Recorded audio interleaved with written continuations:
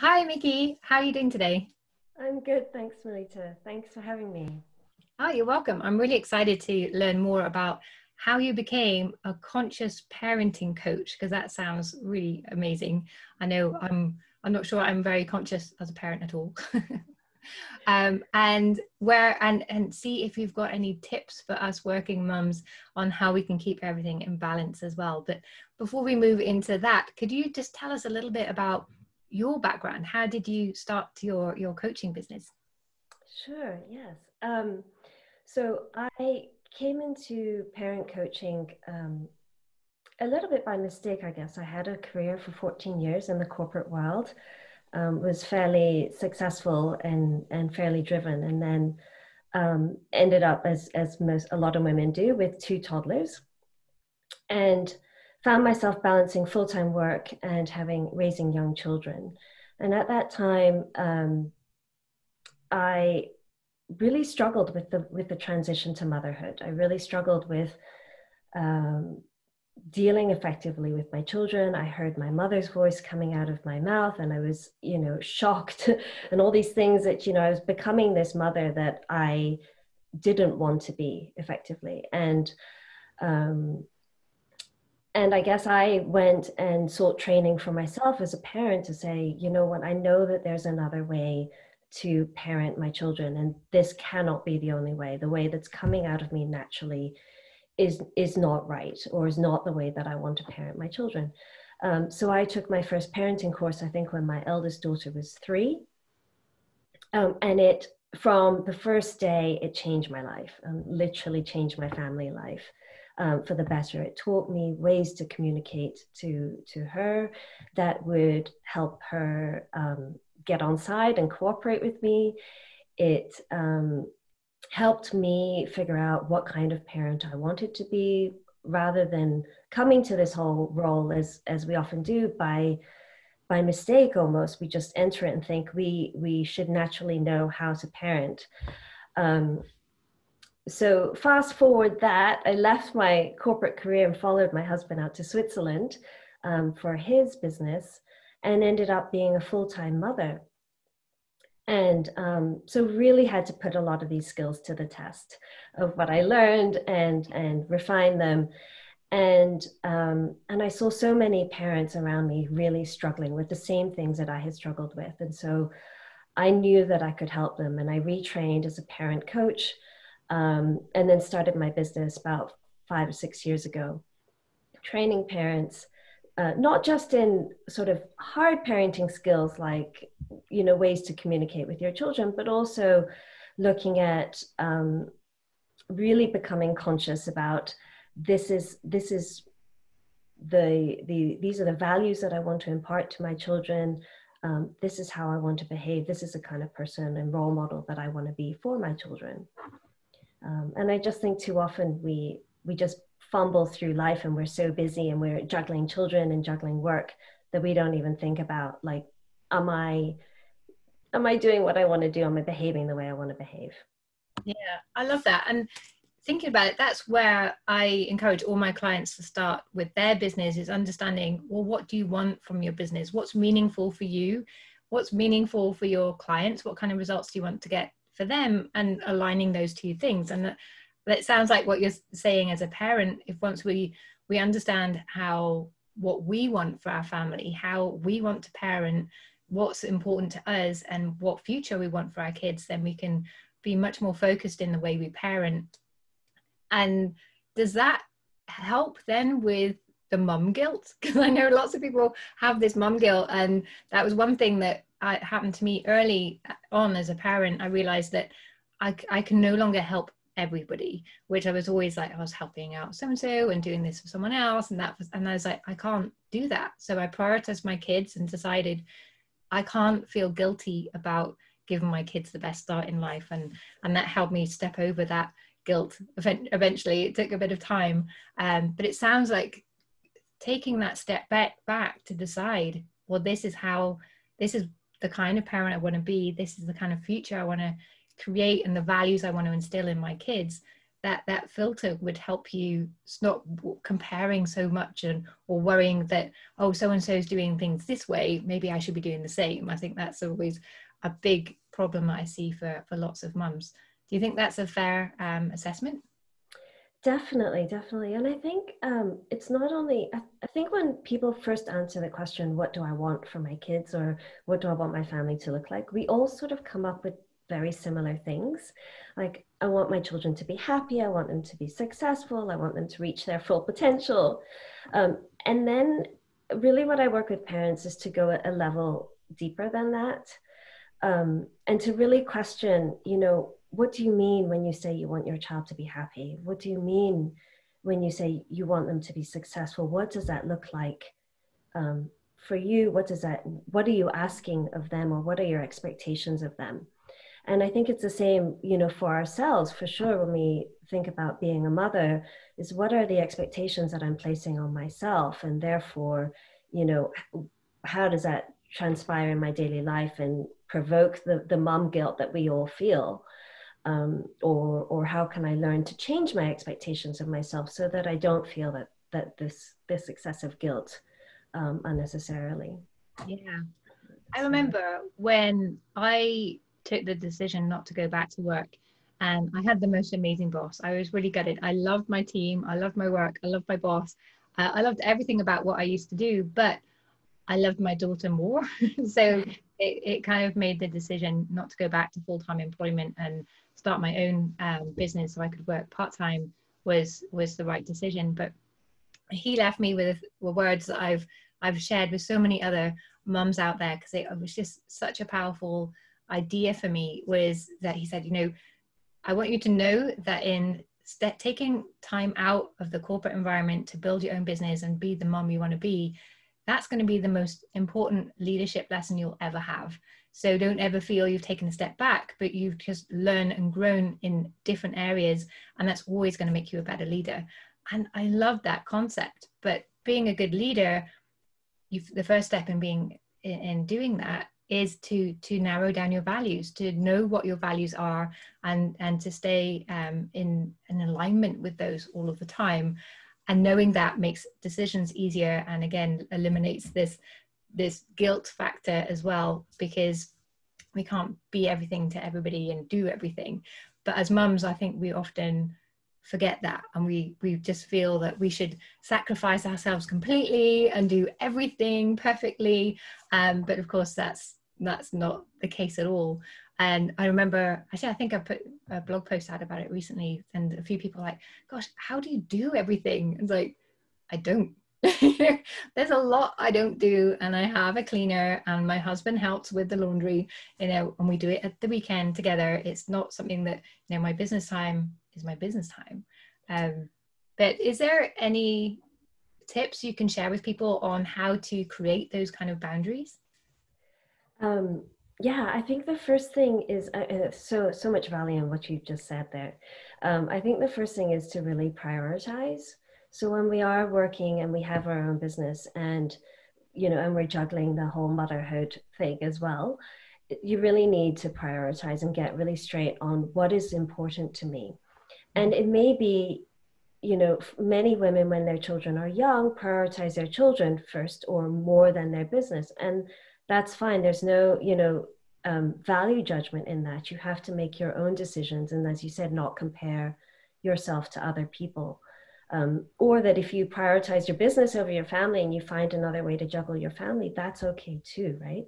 Like, you just have to figure out what is most important to you, what is, what is going to help you thrive as a mother and as a person, so that you can also be there for your family. Yeah. And I would also say that, once you have prioritized, then you can look at, okay, what time do I have? So, if your children are young, perhaps you have a little bit less time because you're more hands-on as a parent. If they're older, your time starts to free up a little bit more. And when you look at the time that you have, then you can start to chunk out, like, this is time that I'm going to be completely focused on my business. And these are times where my kids are around and I have to be completely focused on them. And then you're going to have other times where you need to be a little bit more fluid. But when you can carve out some chunks of time where you're one or the other, then you give yourself the space to let go of that guilt. So then you can say, okay, right now is my work time, totally focused on that. My kids are taken care of. I've got childcare or some other thing sorted. And then when I'm with them, I'm 100% all in with them, and I'm not, checking my phone and trying to answer emails at the same time, so that you don't have that guilt of I'm neglecting one over the other. Yeah. And I found having that focus really helps me. I mean, so often we do our best work under the pressure of a deadline, Yeah. and like if school lunchtime is that deadline, it's the same thing. And yeah, it really helps me to focus. And those weeks where I've had a bit more time to work on my business, I haven't been any more productive. So I think working, well, for me, my experience anyway, working part-time around my family, I feel that I achieve almost as much as if I was able to work full-time anyway. So personally, I found having those boundaries, and then it kind of pushes me, and I gave myself permission a long time ago to ask for help, because like, this is my priority, this is what I'm going to do, this is how I'm going to do it, but all of this isn't my priority, but it still needs to get done, so I need to ask for help with that. And I love that when you very first started, and that was the first step in your journey, was the case that you recognized that you weren't being the parent you wanted to be, so you asked for help, and that help then was so transformational that you've been able to then pass that on and bring that transformation to other parents as well. But I think as another area that we forget. In fact, I've got a whole book on my bookshelf behind me somewhere that says, it's called Women Don't Ask. Yeah. We have this thing where we It is. feel we have to do everything and be brilliant at everything. Is there any tips you can give women on how they can make their own life a little bit easier? Oh my goodness. Yeah, I think you're absolutely right. Like, we really do. I think it could be culturally dependent as well, but we really do as a whole struggle to ask for help. And again, I think it goes to prioritizing. So sometimes we don't know. We think, like you said, we think we have to do it all. We have to do that, keep the house clean and feed the children nutritious meals, and and do our work at the same time. And really setting aside some time to go, what is really important to me? And if you have a partner, to discuss with them sort of, okay, these are the things that are sort of lower down on my priority list. How can you help? Or engaging your children. So many parents, I think, these days feel so reluctant to ask their children for help. Like, especially mothers, we think, okay, if we're not working full time, that we have to do it all. But actually, your children want to and need to help you around the house. So even from, I would say, from age 2 onwards, you need to be engaging your children in activities around the house, helping out with household duties as much as possible. And even if they are older and completely overscheduled for whatever reason, they've got loads of activities and lots of homework, they can still help out around the house so that you're not having to do it all. And I don't think that's something that we should feel guilty about, because you're teaching your children a lesson, and actually they feel not only capable but valued when they help out around the house. Yeah, exactly. And it teaches them to really think for themselves, to become a little bit more independent and feel part of the family. And I guess if you're doing everything and then the kids are just lounging around the whole time or doing their own thing, that's not what I believe a family was all about either. Yeah. And then you become resentful to your children, or you feel like they're, then you start to see their some entitlement mentality, or, we think of our children as ungrateful, and then that starts a whole nother cycle of things. Yeah. So I think really setting yourself up and seeing how can I get help here? So if your children are young, can you get some childcare? Or can you, if you feel that keeping the house tidy is taking up too much of your time, then can you get a cleaner, you know, just, or babysit swap with friends sometimes. So if you can't afford it, then, you know, childcare swap with a friend. Look for solutions where you can get help in things that you really don't need to do yourself. Yeah, I think that's great advice. I remember my midwife very early on when my eldest was young, she said, you know, before you do anything for your child, you want to ask yourself, do I want to be doing this for the next 18 years? And so I was like, oh, that's a great question. So if you don't want to be tidying up that Lego for the next 18 years, tell her right now she has to start doing it. It's like, but she can't even crawl yet. You know, but it's, and I thought that was just such a great lesson, and you can apply it to anything in life. You know, is this how I want to be doing things always, or can I set a better precedent, a better system in right now? And what I found in asking for help very often is that people love to help. You know, when I used to have meetings that were outside my child's creche hours, I'd asked a friend, or there was a retired midwife actually that lived in the apartment behind me, and she was British, but we live in a French-speaking area, so she loved the chance to speak English. And so I'd ask them, "Would you mind taking my child for a couple of hours while I go for this meeting?" And they were like, "Oh, we would love to," and they really loved that experience. And so yeah, in asking for help, very often you're doing people a favor because it makes them feel good to help you too. So it's it's really something that since I've learned to ask, I do more and more and more all the time. But taking advantage, of course, that's something else. But Yeah, no, for sure. And it, you know, it doesn't make you, um, like everyone has their own way of doing things, you know, and I think you mentioned not comparing earlier. And I think that's so important for mothers, especially, is to, you know, you are totally on your own journey, whether it's in work or your family life, and you've got to find your own way. So just because some other mother can seem to do it all, you know, doesn't mean that you have to do that. So yeah. and very often they're not doing it all, they're just doing the bits that you don't do perhaps, but you're not seeing all the bits that you do that they're not doing. There's always that compromise, because we are only human, we all have the same hours in a day. There's no kind of magic source. Definitely, definitely. And I think there's also, you know, like I think a lot of mothers struggle when their children are little to balance work. So there's something about, you know, not only getting them to help out, but helping them to play independently or be independent without you, so that you can create a little bit more time in your day. Yeah. So that's, you know, about creating boundaries with them to say, hey, you know what, I've got these other priorities as well as you. So for right now, you need to go and play independently, and you can set them up and do lots of other things to help them. But that can also create some more time for you to be focused on your work. Yeah, and I often had a conversation with my kids as well, say, well, this is what I'm doing, this is why it's important to me, and this is what I need from you.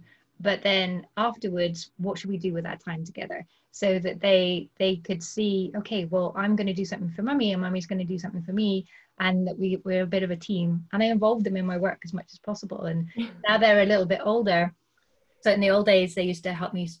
Well, I had a wellness product business for a while, and they would help me stick the labels on, or they would hold the packets while I was putting bows on Christmas gifts and things like that. So they would do little things, but I was also had my self-development CDs that I didn't have time to sit and read a book, so I'd listen to them in the car because we were always driving from one play group to another or something. So they just took on all of this amazing entrepreneurial thinking from a really early age, which was great. And when I had a challenge in my business, I would ask them, I was like, well, this is the situation right now, and some of the suggestions they came up with were completely crazy, but I was like, oh yeah, that's interesting. And but some of them were really good, and they felt really part of my business, but because I involved them where I could. But then it means that when I need to do something on my own that's important, they really respect that as well, because it's that they feel like it's their business too. So like when I was doing my videos in the early days, and if you look on Google, you'll see this video of my daughter who decided she was going to help me, and she was just pressing the stop and start button, which is great because then I didn't have to edit it with my lean in bit at the end, you know. But then she's like, I want to come on the front of the camera. So she put some lipstick on herself all over her face. And then she sat there, and then she just like couldn't contain herself, shouted it out really, really loud, and just didn't stop giggling at all. And it's really infectious. It's only like 30 seconds long, but if you want if you want to smile, go and watch that video. It's hilarious. But you know, it really helped her to feel part of it, and now she understands what I'm trying to achieve and how it works. Then she's kind of gives me that space now when I'm doing these podcasts and videos and things too. But yeah, it's been really interesting. And now they're a bit older, that like my eldest, she's starting to help me with some graphics as well. So she's learning how to use Canva and how to do graphics, and I'm teaching her a little bit about balance and, you know, all these little things. And she feels so proud that she's actually done something to contribute, which is quite nice. So I think the tasks is not just in the home, but it can be in your business too. Definitely. And I don't know if you remember being a child, but children love like playing office and, you know, helping out. So if they feel like they're actually contributing to a real office or a real business, you know, that's like icing on the cake for them. Yeah. Yeah. And I think the thing you mentioned is also speaking to connection with our child. Like, so taking time to reconnect is really important. So when we have had that time away from them, whether it's your child coming home from school at the end of the day, or you've just, you know, popped them in front of the TV to have a meeting, and you're coming back to them, I think taking just even, you know, 30 seconds to reconnect with them, whether that's physically or emotionally, is really important, to say, hey, I'm back, you know, thanks for giving me that space and time. And now let's do something fun together. Yeah. I think I read, I don't know if it's true, you can tell me, but I read a long time ago when the kids were little that kids need to be, you need to touch them on the shoulder, or, you know, have some kind of contact with them at least 7 times a day. So that's always been my standard. Like, have I like touched them, hugged them, spoken directly to them for at least 7 times in the day? And it doesn't have to be a long thing, but then that's the however much they need to feel to remain connected to you. Is that something, is that true? Yeah. I normally teach 8 times a day, but yeah. I need to up my game. Yeah, but it's really hard, especially, you know, when your child's a baby or a toddler, we're very, very physical with them. But as they grow older, it very quickly declines, depending on the nature of your child. And some children may be uncomfortable with that. But yeah, I mean, even reconnecting with them, you know, giving them eye contact and dedicated attention is really hard for us to do that 8 times a day. You know, that's a lot when you start to count it up and tally it throughout the day. We think, oh, do I really do that? Especially, yeah, as your kids get older. Yeah, I like to have like small standards in my business. Like, did I do, these are the things that I absolutely have to do each day. And then, you know, as long as I get that ticked off, then I'm doing good. But that's always been one of my kind of little things. And as a parent, I've done. Yeah. You've already shared so many amazing tips on the podcast. Is there any final bits of advice you'd like to give to the women out there who are building a business and balancing that with being a parent? Is there any other things you would like them to know, or tips you'd like to leave them with? I think the main thing for me is to keep it simple. Simplify as much as possible. I know that in my own business journey, I overcomplicated things. And when you boil it down to, as you said, like what absolutely has to be done, and if you're doing those things, it's enough and it's okay. I think that that's really important, and that can go for motherhood as well as your work life. In both areas, just keeping things as simple as possible, not overcomplicating your life, and not being afraid to dream big, you know, whether that's for your family or for yourself. I think too often we hold ourselves back and we go, oh, that's not realistic. It's not realistic for me to, you know, be a great mother and have this business succeed, or, and yeah, and so we hold ourselves back. But I think we can do it. It is possible. We just keep things simple. Don't compare yourself. Don't judge yourself too much. Take it a step at a time. I love that. Have the courage to dream big. And if you listen to this podcast in other stories and read biographies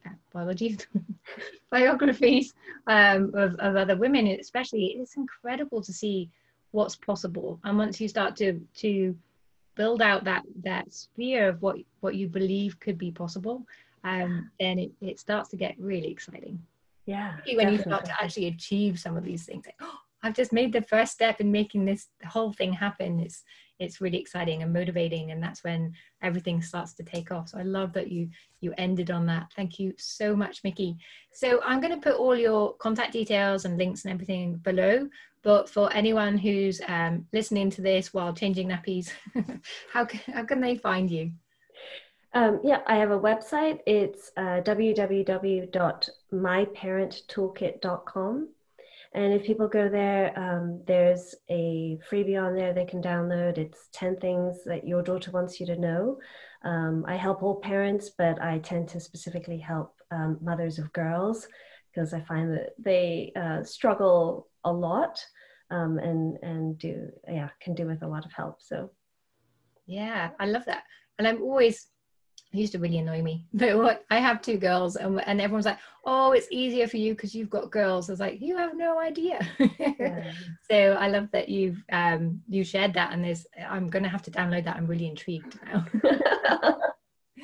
Brilliant. Thank you so much for your time, Miki. You're very welcome. Thanks for having me.